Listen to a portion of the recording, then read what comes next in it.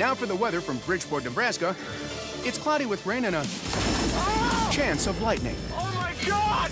The car was just struck by lightning! Oh my God!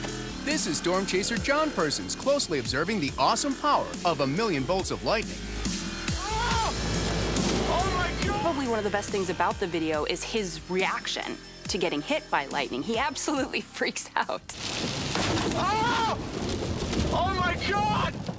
So why has the lightning come down to Earth through John's car?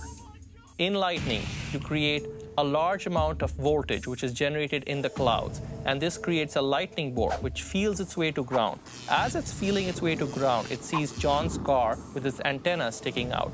This is a great path to ground. So it reroutes itself to the car, and all the energy in the lightning bolt flows through the antenna, through the car to ground. A ham radio antenna. This is what's left of it.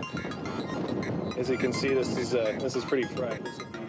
John's car is toast, but why isn't he? Really close, you can see. John survives because the electricity will flow through the metal car instead of through John's body, because that's a better path to ground. All human bodies are conductive, but they're not nearly as conductive as metal is.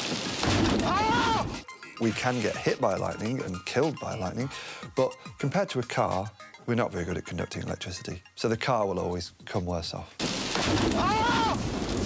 So is it safer to stay in your car during an electrical storm? The moral of the story is, if you're trapped in a thunderstorm, one of the best places to be is inside your car with the doors shut. Let the lightning hit the outside of your car and it'll go away, instead of standing outside and getting hit by lightning.